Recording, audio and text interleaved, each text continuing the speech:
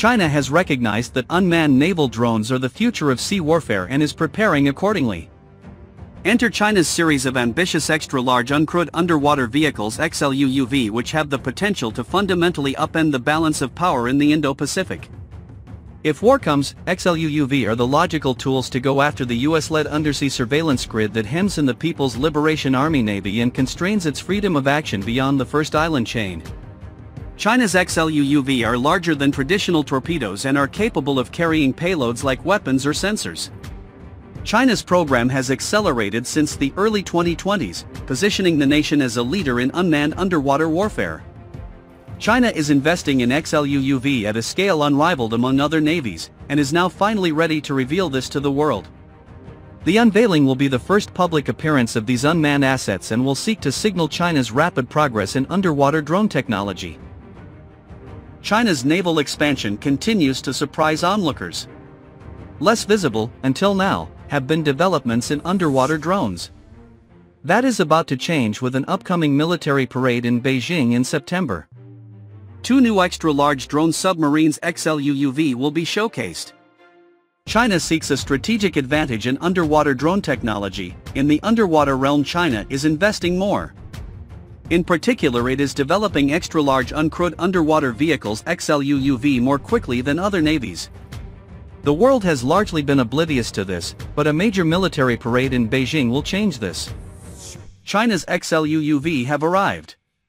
China will mark the 80th anniversary of the end of Second Sino-Japanese War with a grand military parade in Beijing on September 3rd. A similarly large parade marked the 70th anniversary in 2015. The Chinese Ministry of Defense has already claimed that the parade will display improved weapons, equipment. Now images of rehearsals, shared on Chinese social media, have revealed that at least 2 types of extra-large uncrewed underwater vehicles XLUUV will be among the new systems. The Chinese Ministry of National Defense has stated the parade will showcase improved weapons, equipment, underscoring an intent to lead in underwater warfare capabilities. With at least 6 XLUUV rehearsed for display, analysts anticipate a clearer read on China's operational priorities and technological maturity once the vehicles roll past Tiananmen. Naval News has been following the progress of China's ambitious XLUUV program since 2022, and several types have been reported first here. Yet these 2 new systems will be fresh, and it will be the first time that they have been seen in public. It likely reflects the winners in China's extensive trials program.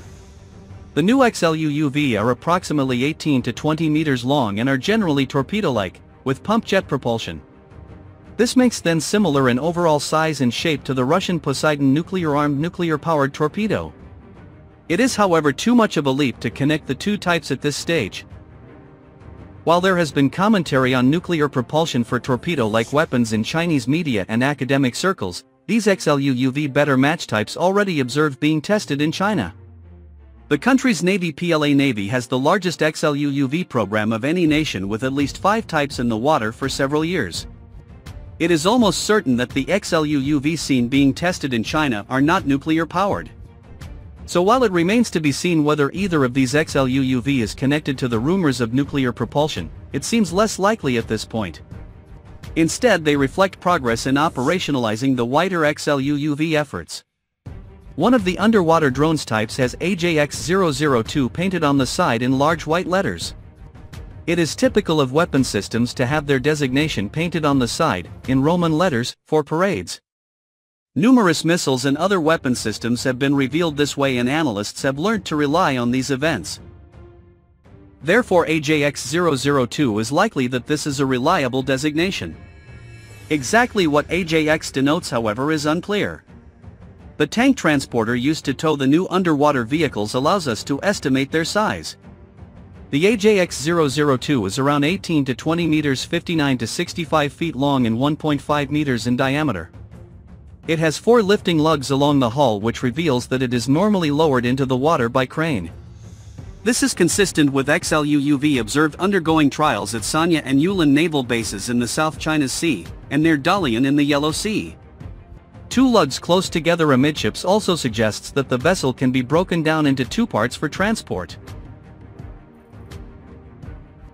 At least 6 XLUUV have been seen in the parade rehearsal, 4 of the AJX-002 model and 2 of another slightly larger design. This second design was under a tarpaulin, so its designation text and other details were hidden. However, we can tell that it is about the same length as the AJX-002 but around twice the diameter. It has at least 2 sets of masts near the stern, and a similar pump jet. It differs significantly from the AJX-002 in that it has X-form rudders instead of the conventional cruciform arrangement. China is investing in XLUUV at a scale unrivaled among other navies, and is now finally ready to reveal this to the world. Whether China can turn its growing undersea arsenal into a durable advantage depends more on surpassing US surveillance and exploiting gaps in Allied ASW defenses, which are still thin across the Pacific. If war comes, XLUUV are the logical tools to go after the US-led undersea surveillance grid that hems in the People's Liberation Army Navy and constrains its freedom of action beyond the first island chain. China has recognized that unmanned naval drones are the future of sea warfare and is preparing accordingly. Meanwhile, various open-source intelligence analysts have suggested that there is a massive, secret submarine under construction at the Guangzhou shipyard. Some speculate that this mystery project may be the largest underwater vehicle ever constructed. That mystery submarine will allegedly boast X-shaped rudders for stealth, torpedo tubes, and possible towed sonar arrays. That would enable anti-ship attacks, mine-laying, and even potentially deploying special operations forces, to say little of its seabed warfare potential. And that last item, seabed warfare, is actually a primary aspect of these systems. Attacks on underwater infrastructure, such as the sensitive undersea fiber optic cables that link the world's telecommunications together, are a constant threat.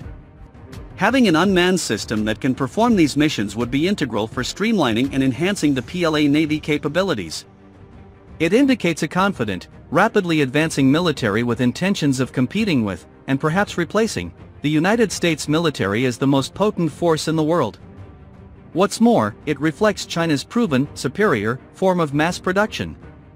China prefers developing new technologies along a prototyping approach, where multiple designs vie for PLA Navy adoption, accelerating innovation in Chinese underwater drones.